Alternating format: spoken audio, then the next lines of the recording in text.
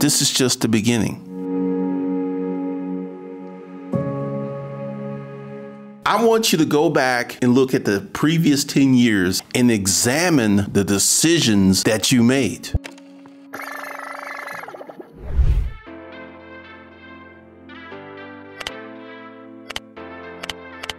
I want to say thank you to the people who bought training, and thank you to the people who are about to buy training, and shout out to the Nerd Tribe. I want to share a story with you guys. When I was in middle school, when I was coming through school, we had elementary school, which was grades 1 through 6. Then we had middle school, grades 7, 8, and 9. And then we had high school, 10, 11, 12. And when I was in middle school, one of my friends by the name of Jimmy DiGiovanni, who was very, very smart. He skipped not 1, not 2, but 3 grades. He skipped 3 grades, and academically he could do the work, but socially, because this was the time that we as young boys were starting to get interested in girls, and Jimmy was 3 grades ahead. So if you kind of remember when you were a kid, girls were taller than guys, and then it was nothing for someone to disappear for a summer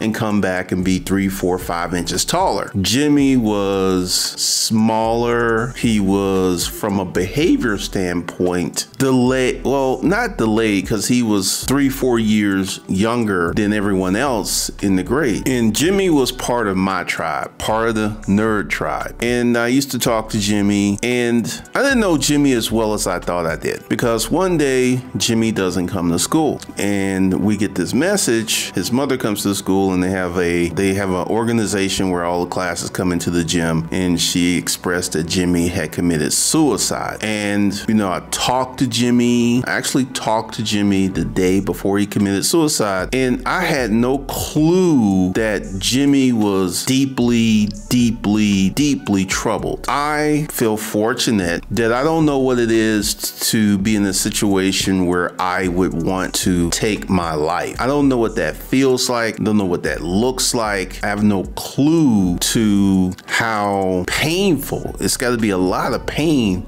for you to think about taking your life. And recently, DJ Twitch, who was on the Ellen show, who was only 40 years old, married man with children, checked into a hotel and shot himself and committed suicide. From the outside, DJ Twitch, his wife, Allison, she has a huge Instagram following. There are many videos on her Instagram. I didn't check his Instagram out of them dancing. Literally, this guy recently had a birthday, and I don't know what dark demons was plaguing Twitch. And I'm quite sure, as an experience of knowing someone, talking to someone shortly before they committed suicide, and having no clue that this person was in such agony. And I'm quite sure his wife had no clue where he was. If she knew, I think she would have got him all the help that she could have. But I want you to think, here's someone who was famous, wealthy, married. He had anything that anybody who wanted to have a successful life, this guy had it, and he committed suicide. There was a rock star by the name of Kurt Cobain years ago. Kurt Cobain's life was better than Twitch's. He was a rock star, Nirvana. He killed himself. A few years ago, his daughter got like $120 million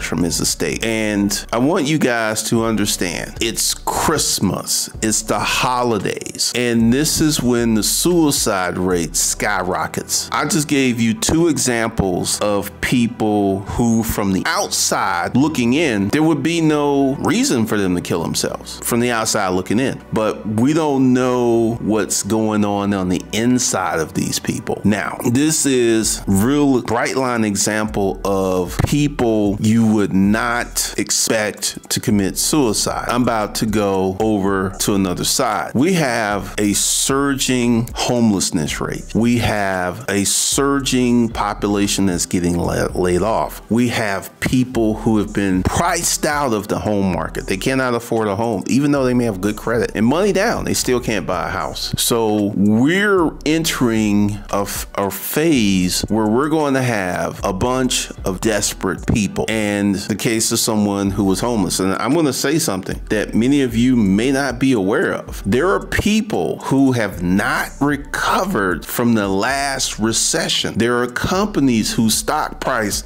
has plummeted and they've never returned to former all-time highs. We have people who are on the precipice of disaster, the precipice of calamity. And once again, the Twitches and the Kurt Cobains, people you would never expect to commit suicide, right now on a wholesale level, we have a ton of people who are on the edge of suicide. They're depressed, they're stressed, and they're struggling, and their lives are not going the way that you would expect, nor did they expect. And we have this amplifier of the good life, social media, which I understand could make a person who's in a depressed state, a struggling state, stressed out state, it can make it worse. When I started on YouTube, I was really big about showing receipts. I showed you guys my Stripe account, showed you checking accounts, showed you pay stubs, showed you ATM receipts. And I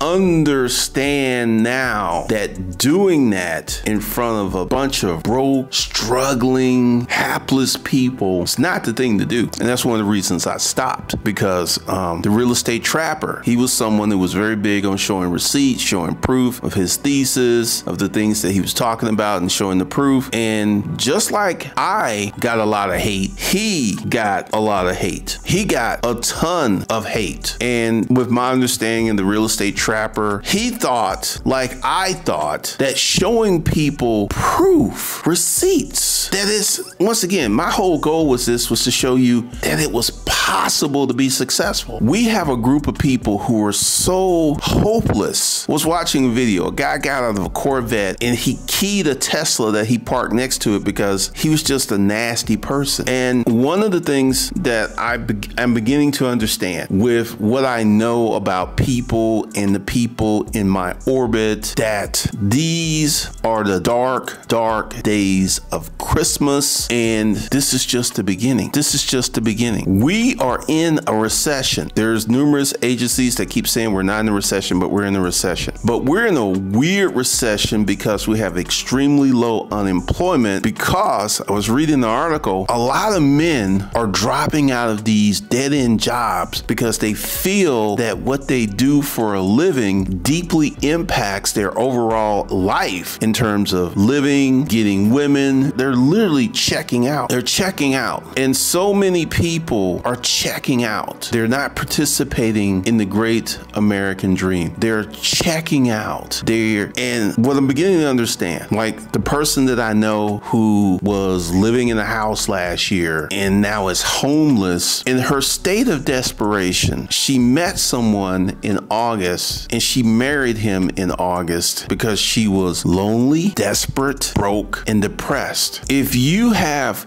those four elements in your life, your decision making isn't the best. And she married this dude and he began to beat her. And all I can do is stand on the side and watch this, because I'm going to explain why I didn't get involved. And I've had numerous women try to move in with me, and why I never allowed these women to move in with me. My life is really, really good. And I don't want my good life contaminated by people who have, because once again, my heart goes out for anyone who's been evicted, who's homeless, who's struggling. When I see people on the side of the streets holding up these signs, my first question is, how did you get here? So I have compassion, I have empathy for these people. But this is where the strong cocaine comes in. I know for every person who's on the side of the road begging for money, I know in the case of this woman, one of the reasons that I did not step in was I have seen how relationships go. You would think that if you were to rescue someone from homelessness and you were to help someone out, that there would be nothing but love. The opposite is true. There would be nothing but contempt. There would be nothing but anger. And often these people that you try to help will try to bring you down because they're not in a good place. They're not doing well. And this is why I have learned my lesson. I will never, ever allow a woman who's in a very bad financial situation to move in with me because I know what's going to happen. And it's not going to be good. It's just not going to be good. Now, my girlfriend lives with me, but guess what? My girlfriend has a job. My girlfriend has an 820 credit score. She has a paid off car. See, when you extend something to someone who's in a good position, there's not this anger. There's not this resentment. There's not this hate. There's not this. I'll share a story with you. And this is where I learned this lesson. I did once allow someone who was struggling to move in with me, and it got physical. This chick attacked me.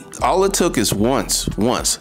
I learned my lesson because you would have thought there was comments that were made. There were certain things that were made, and it was just the resentment that like she had to go. I actually threw her out because she was messing up my harmonious life. I don't struggle. I don't stress, but that was her life. And she was trying to bring that into my life. And I was just like, I wasn't having it. And I literally, and this was why I had to change the locks because I threw her out and somehow she had an extra key and she would come into my place when I was gone. So I had to change the locks and I get a message from her. Why'd you change the locks? It was crazy. It was crazy. And I was like, I will never, ever let someone in a bad financial situation move in with me. Ain't happening because see, people who are broke, lonely, stressed out, and struggling do not make the best decisions. Like I'm telling you, because there were some comments like, you know, she was homeless. Why didn't you help her out? See, here's the thing. For every person, going back to what I was saying, that's standing on the side of the street, for every person that gets evicted, every person that's homeless, there is going to be a myriad of bad decisions.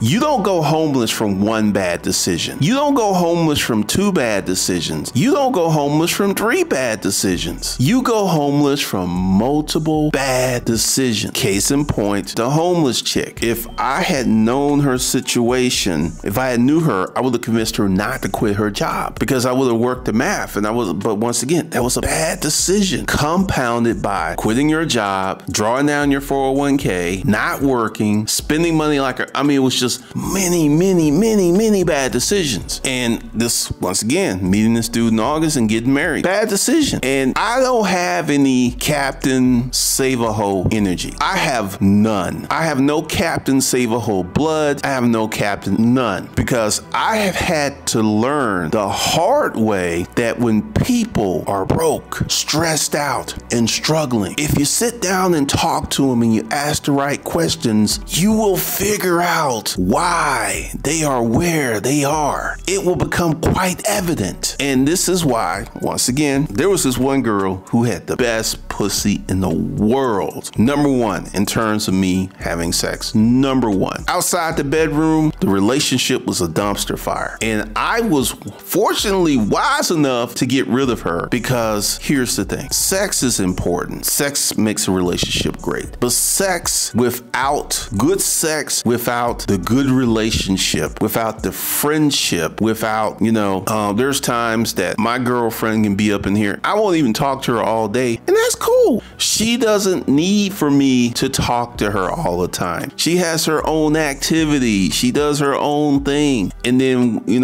go to bed, meet night. It's all nothing but love. But what I'm getting to is how we started off. Depression, suicide. When someone has a bad life, it's not one simple situation. It's not one simple thing.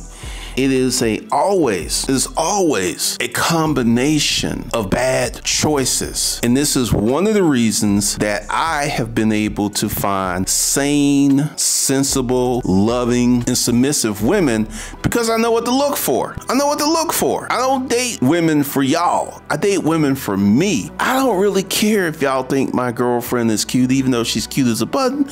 I really don't care. As long as I feel she's cute. That's the only thing that matters. And this is how I have avoided, for the most part, a lot of drama in my life. Because these are the dark days of Christmas, and you guys have got to be on alert. You guys have got, like the ex that lived with me, guess what? She was trying to get me to do something for her 2 months before she married another dude. I can already tell you that marriage is going to end in divorce. I'm not wishing anything bad on her. I just know the situation. She married a dude that got a girl pregnant. But once again, so you married this dude who has a baby who is not even 8 months old, and you married him very quickly. Once again, you will see time and time again that when people get themselves in trouble, and I'm not talking about children. If you're under 18 and you live with your parents, I'm not talking about you. But if you're 30 years old and you're broke, you're desperate, you're struggling, I want you to go back and look at the previous 10 years and examine the decisions that you made. And I guarantee you, you're going to see a lot of bad decisions. You're going to see a lot of bad decisions over and over and over. And it's just, once again, in 2023, everything that you're seeing in the end of 2022 is going to be 10x. It's going to get worse. We're going to have more depressions. We're going to have more crime. We're going to have more suicides.